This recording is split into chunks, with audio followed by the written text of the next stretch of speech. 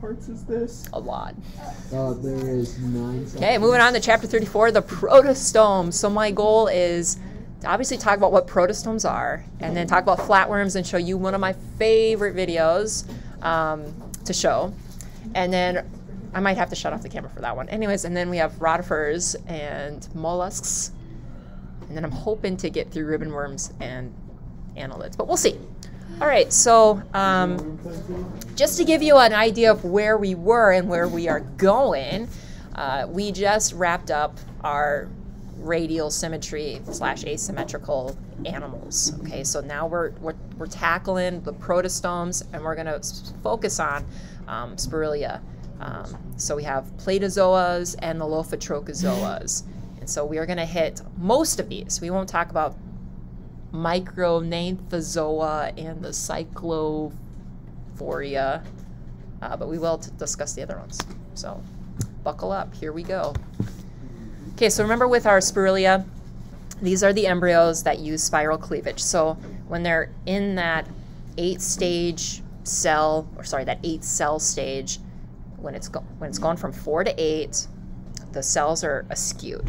Okay, they're off at an angle, they're not on top of each other, so as a result you end up with spiral cleavage. Most Spirillea do live in the water, and they have cilia or some type of contraction for how they move. 2 clades of Spirillians, the Platyzoans, which is your phylum Platyhelminthes, aka flatworms. And some unique features about the flatworms is very rudimentary body, again, no circulatory system or a respiratory system, but they do have a complex reproductive system. And then we will jump into Lophotrochozoans, which we won't finish, but 2 major phyla, the Trochophores, which are your mollusca and annelids, and then your Lophophores, some examples of Lophophores, Bryozoa and Brachiopoda. Now the Trochophores, they have some type of free-living larva in their life cycle stage, and the Lophophores, they are characterized by this horseshoe-shaped crown of ciliated tentacles, and it's usually around the mouth for filter feeding. So just differentiating between the Trochophores and the Lophophores. Okay. Yes. On the flip side, we also have Ecdysozoas.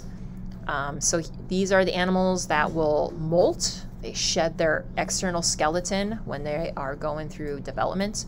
And what happens is that their body will swell until the exoskeleton cracks open, and then they kind of try to crawl out of it, and then they will inflate the soft new one, and it will harden, and it has its new exoskeleton. And so we will go in more detail with the molting process when we reach arthropods, and not so much in the nematodes, but definitely arthropods with the insects and crustaceans and all that good stuff.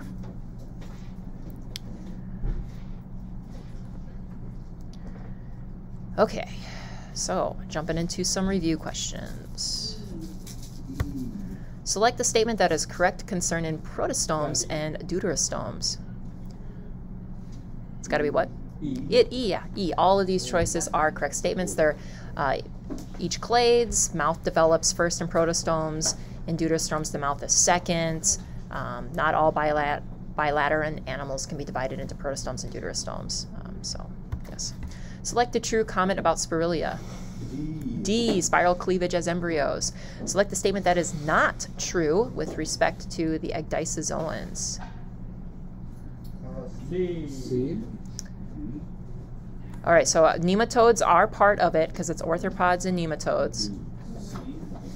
Includes the fruit fly. Fruit fly is an insect, so that's an arthropod. B. It's B, growth is continuous. So when they go through growth, you know, they reach a stage where, hey, I gotta shed my old skeleton. So it's not continuous, it kind of stops and then goes on. A.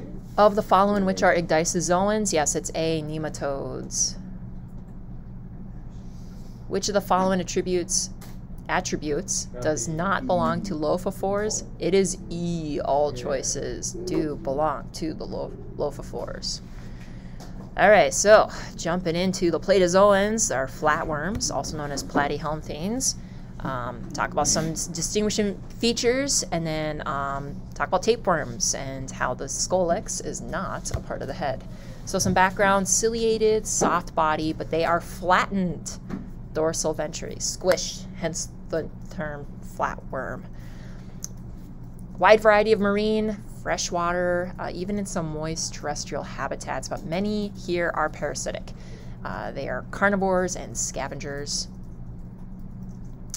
And they move by ciliated epithelial cells, which you'll see in the movie, just kind of how they just kind of float and, I don't know, wiggle in their environment. I just can't describe it. It's mesmerizing to look at sometimes.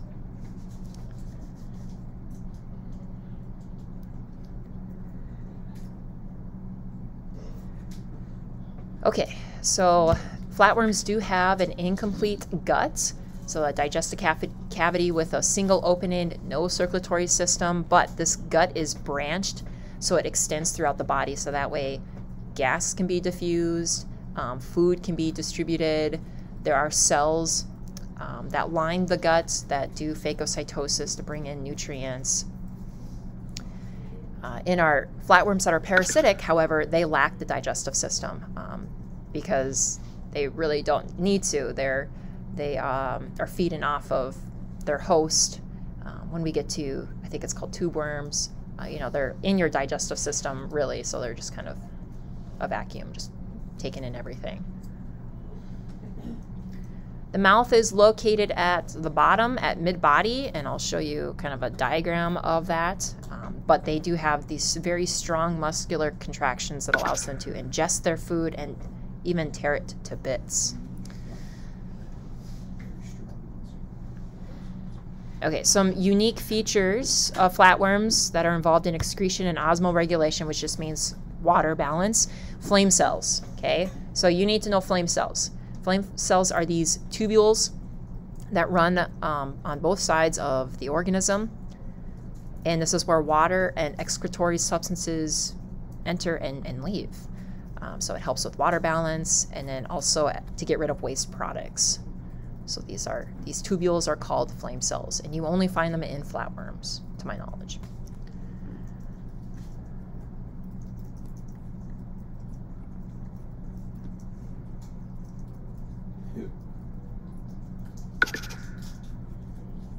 Getting a lot of emails today.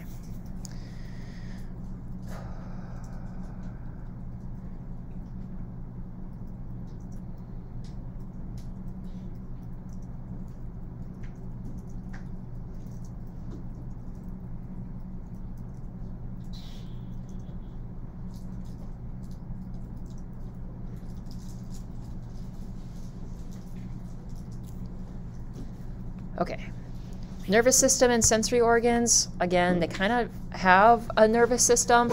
They basically nerve cords that run, again, alongside or down the organism, kind of like the flame cells. And then they kind of have a bunch of ganglions at one concentrated region, that anterior region, and these eye spots that detect light. So flatworms, in the presence of light, they will move away from it. So, yeah.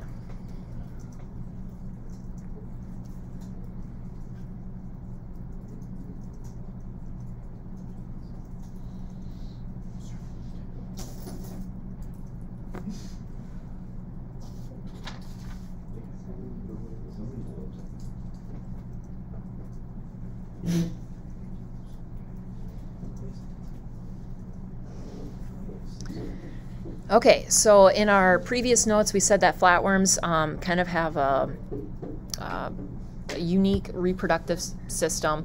So most are hermaphroditic, which means they have both male and female sexual structures, and copulation is required. So here we see internal fertilization. They can also do regeneration, which means that you can take the organism and chop them up into tiny little pieces, and each one of those pieces will become a flatworm. It will grow into an individual. So I guess you could say asexual, but they don't cut themselves up. Something has to cut them up.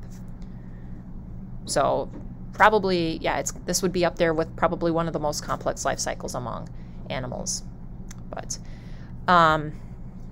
Okay, so I have a little comic strip here. It says Tuberella flatworms are hermaphroditic with viable male and female sex organs. Pretty great, I know. But because of this, when it comes to reproduction, who's going to be the mother is up for debate. And it turns out that being pregnant is hard work. So these worms fight it out. And by fight it out, I mean they pull out their dagger-like and each try to stab sperm through the other's flesh. Yes, yes. The loser gets pregnant first. The loser gets pregnant first. So I do have a video. If you would like to, and I blocked out the last slide because I probably would get in trouble for it. Oops, oops. Yeah. Okay, hold on here. Let me pull up the video. You know what? Yeah, might as well. Might as well.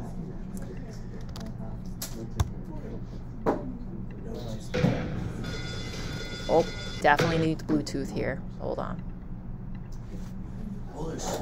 Oh, there's sound.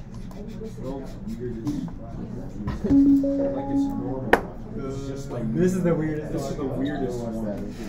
It's normal everywhere in the site is. Okay.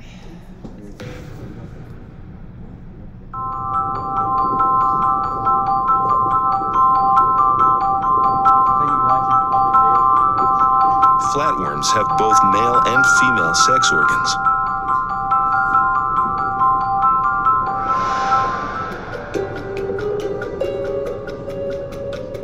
But when it comes time to make little flatworms, they have to decide who plays which role. And that they fight over.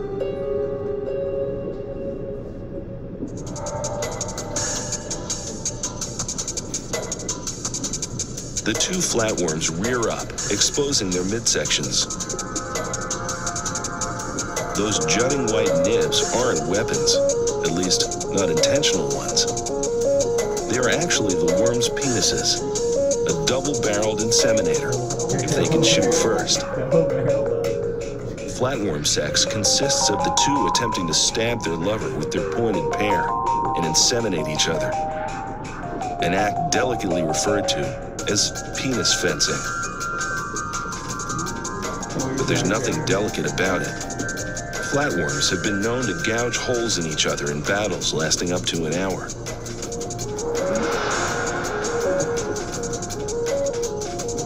Why do they cross swords?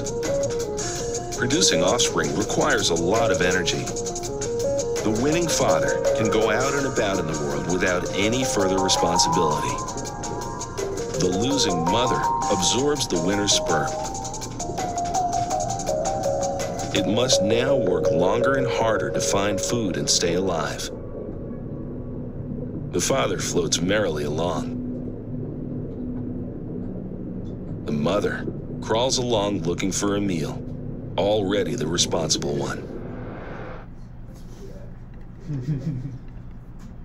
Now, I actually had a better video because a long time ago, there used to be a channel called Spike TV.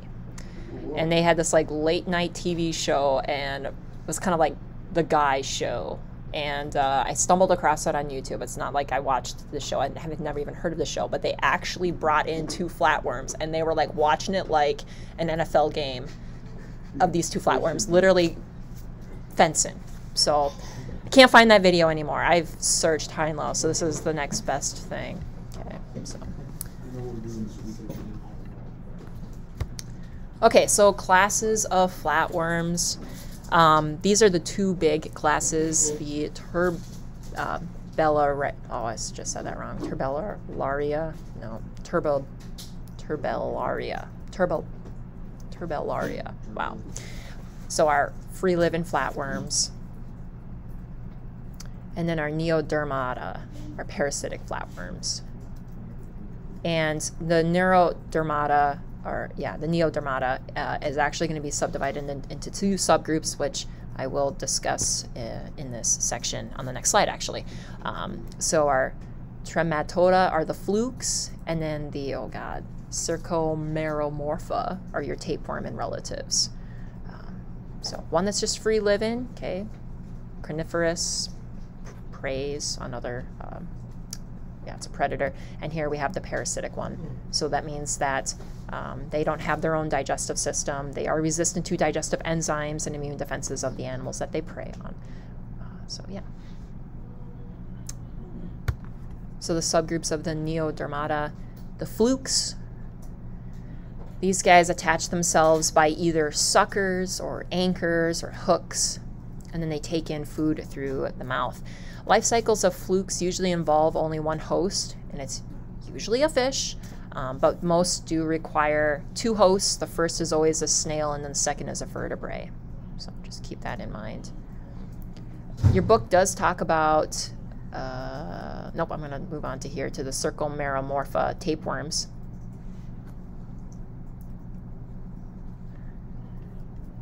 Okay, so I kind of touched on these 2 points in the first half, but the body is actually divided into 3 parts: the scolex, the neck, and the proglottids. And the scolex is the attachment structure. It's usually made up of 4 suckers, maybe hooks, so 4 little hooks, but it's not the head. And I just want to emphasize that it's not the head. And then you have the neck that connects the scolex to the proglottids, and the proglottids would just be the repetitive segments that you see on a tapeworm. So I thought I had a picture, but I guess I'm imagining that. Okay. Review questions. Which of these is a characteristic of the Platyzoans? What?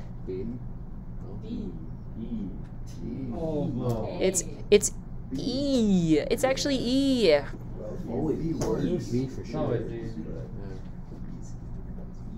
All right, which statement concerning flatworm digestion is not true?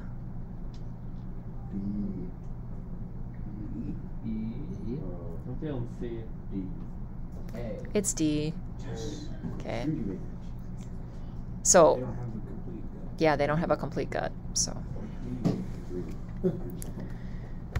All right, which of the following is not a characteristic of reproduction in flatworms? Say that again.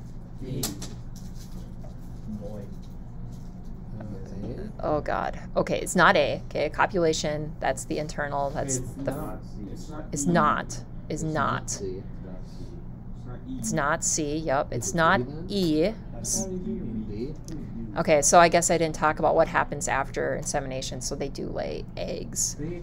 So it is D. I know. I'm sorry. I just forgot to make note of it.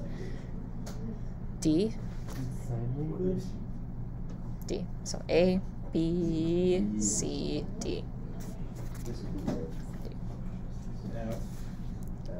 Why do you guys don't sign language? G, H, I, J, K, L, M, N, O, P. This is purple. This is mountains. Okay, true or false, flatworms do not belong to either the Spirilla or the Ecdysozoan and are acoelomates. True. True. True.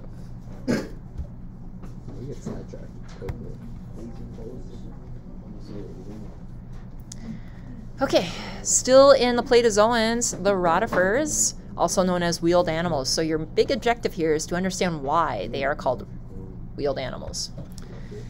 So again, bilateral symmetry, unsegmented, pseudocoelomates. Okay, and the pseudocoelomate helps them move. It acts as a hydrostatic skeleton, a tube within a tube, basically. And we'll talk about hydrostatic skeletons when we get to annelids. These are smaller than some ciliated protists. You may have come across the rotifers in your pond dip, if you remember, but that's okay if you don't. 3 cell layers, highly developed internal organs. You can see that we have a stomach, we have an intestine, a digestive gland, a complete gut. Locomotion, they have cilia that rapidly beats, kind of like boat with oars, and that is why they are called wheeled animals.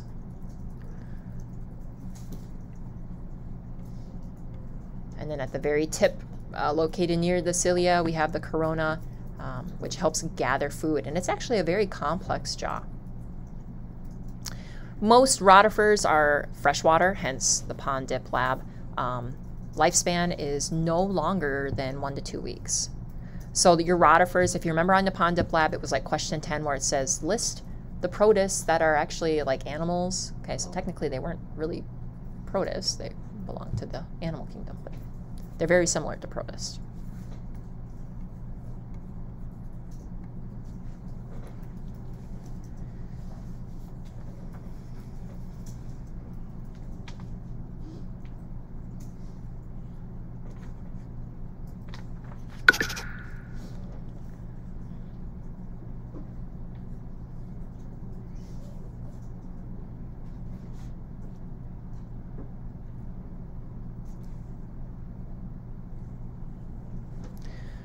Okay, so a diagram just showing the rotifers again up close. And I mean, to think that these guys are smaller than some protists with all the complexity of these organs, it's kind of mind-blowing. It's actually kind of cool. All right, so that is Rotifera. Review question: to which phylum do the wheeled animals belong? D. D. All of the above. Okay, moving on to the Lophotrochozoans, mollusks. So some defining features, go through the 4 groups of mollusks, and kind of elaborate more on cephalopods. So these guys are extremely diverse, probably second to arthropods in the number of species. Their size ranges from microscopic to huge, like the giant squid. And the giant squid, you know, could be 15 meters long. So, you know, 15 times 3, 40, 50 feet, you know. Evolved in the oceans, and most of them have stayed there. There is one class that is freshwater and terrestrial, and that's our slugs and snails. But some examples of mollusks, just to kind of orientate yourself: oysters, clams, scallops, mussels, octopuses, squids. So obviously studying mollusks are very important because it's a very important food source for us. We use some of their byproducts in jewelry, but they can also be pests. So that's another reason why we should study them. They damage boats. Zebra mussels belong to mollusca. Snails and slugs can ruin gardens and crops, and there are some parasitic mollusks out there. So a diagram showing just a diversity of mollusca. Okay. And so, yes, you will dissect a clam and a squid. So you'll actually get to dissect 2 types of mollusca. Okay, so the body plan is complex, and it does vary, but for the most part, they do have bilateral symmetry. There is an exception with gastropods. Gastropods, as you will soon learn, are snails, and they've actually lost their symmetry because their mouth or their butt, I don't remember which one, kind of goes off to the side. So it's not a perfect bilateral symmetry. Another thing you'll see in the mollusca body plan is the coelom. The body cavity is reduced, especially around the heart and some excretory organs like the kidneys here and part of the intestine. So yes, the coelom here is this light blue area, and it is reduced in size. Okay, so I'm going to go through some internal organs. So they do have digestive organs, excretory organs, reproductive organs, and it's all concentrated in the visceral mass, which is highlighted in red down here in the snail and up in the squid. All mollusks have a muscular foot, and this is their primary mechanism for movement. So in clams, it kind of looks like a tongue, and it's, I mean, they stick it out of their shell and they push themselves in the sand or help, you know, bury themselves. In cephalopods, the muscular foot has been divided into tentacles or arms, however you want to describe it. So more functions, you know, not just locomotion with propulsion, but attachment and food capture. And then gastropods, they use their foot to secrete mucus, and then they glide on top of that mucus. So movement, you know, all through the 4 classes of mollusca, but just slight variations between cephalopods and gastropods. They do have a differentiated head at an anterior end of the body, a mantle. Now, for the snail and the clam, the bivalves, the mantle is kind of the shell. But it aids in protection, but it does have openings for the excretory, reproductive systems, and digestive systems. Inside the mantle, you will find its circulatory organs known as ctenidia, and that is depicted here. You can see it's very filamentous, allows for a lot of gas exchange, increases surface area for that, and so that is depicted here, this blue feather-like area. If they have a shell, it is made up of calcium carbonate, and it's in layers. Calcium carbonate crystals layered on top of some type of protein structure, this protein called conchin. And that pearly appearance that you see is from nacre. So this is how pearls are formed. I'm sure you guys have all heard how pearls are formed in clams. Some type of foreign object, a grain of sand, is lodged in the mantle and the inner shell. And then what the mantle does to protect itself is it covers that grain of sand with layers upon layers of this nacre, which is conchin and calcium carbonate, to reduce the irritation. And as a result, you end up with a very pretty substance that, you know, we use in jewelry.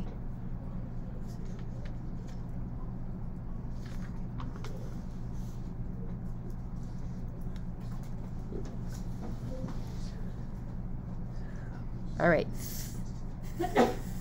Feeding and capturing prey is mostly done by the radula. Can I move on? No. Okay. That's okay. You shook your head no. So can I move on? Yeah, you're good. Okay. The radula. It's a tongue-like organ. Obviously, this cartoon diagram is an over-exaggeration of it, but when you zoom in on this electron microscope slide, yeah, that looks pretty raspy and abrasive to me. So it's made up of many microscopic chitinous teeth arranged in these rows. And if the organism is bethnic, which means it kind of lives on the bottom of a surface, you know, a lake bed, however, they will scrape algae off. Gastropods tend to drill holes through shells of their prey, and some actually are equipped with harpoon and venom to go through those holes. However, you do not see the radula in bivalves. Okay, so no radula in the bivalves.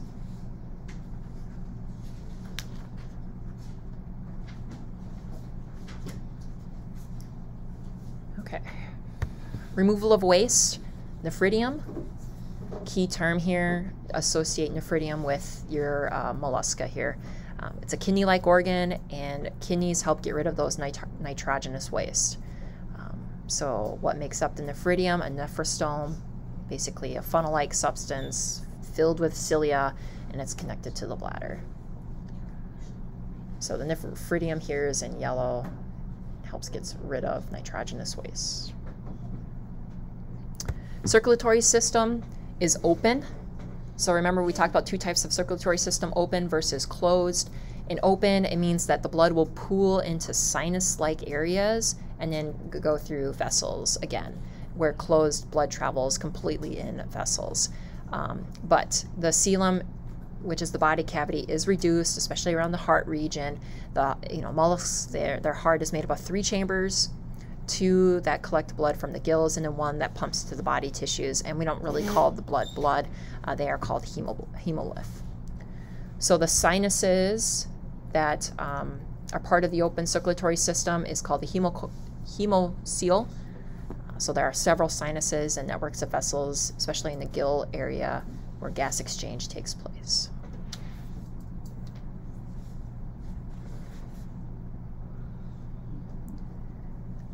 Okay, one more body system before we get into the 4 classes of mollusks reproduction.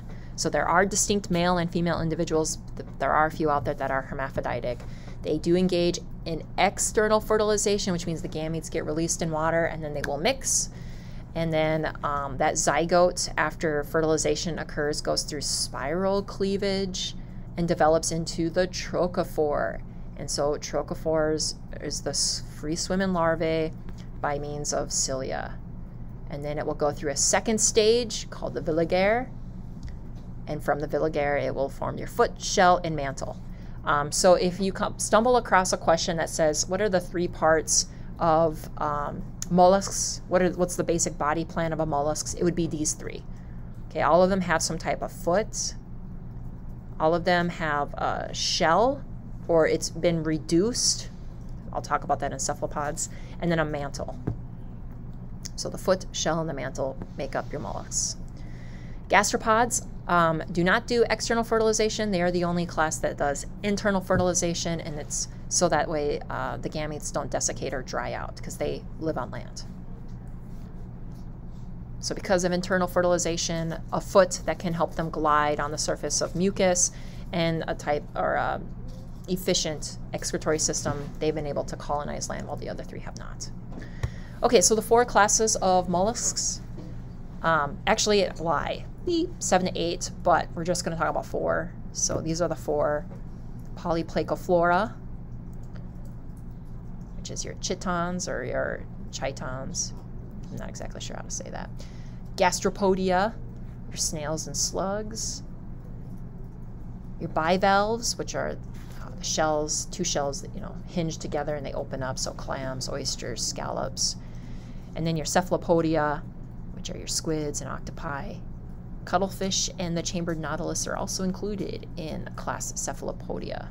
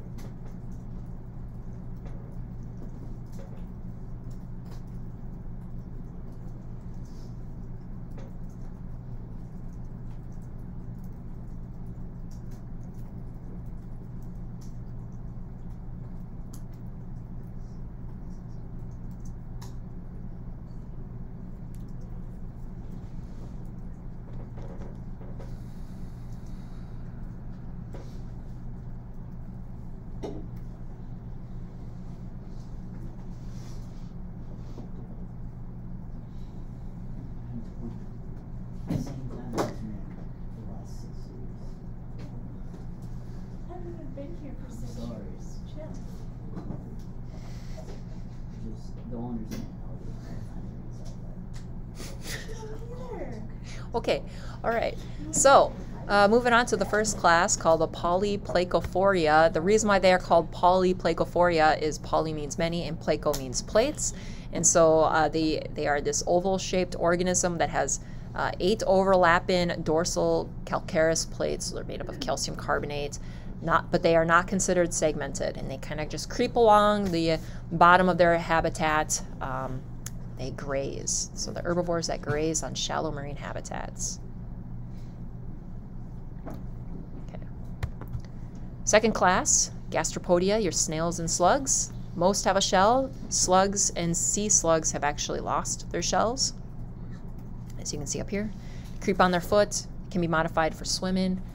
Head with a pair of tentacles, with eyes at the base of those tentacles, and they act as chemo or mechano sensors. Here's where they are not bilaterally symmetrical. It's called torsion. So when they were going through embryological development, so it's the anus moved from the posterior location to the front, and it's closer to where the mouth is, and it's kind of just off to the side.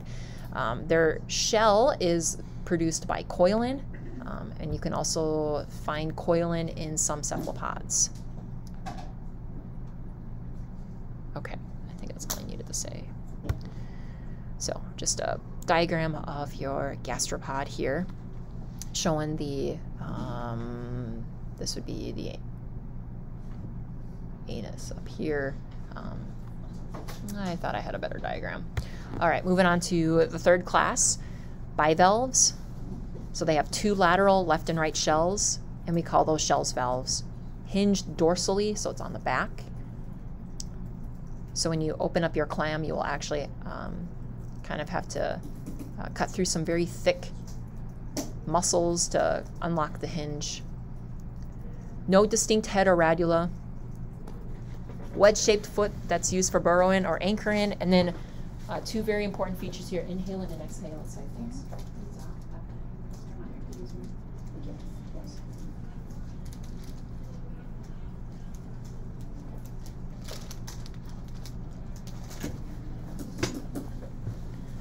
So these siphons act as snorkels.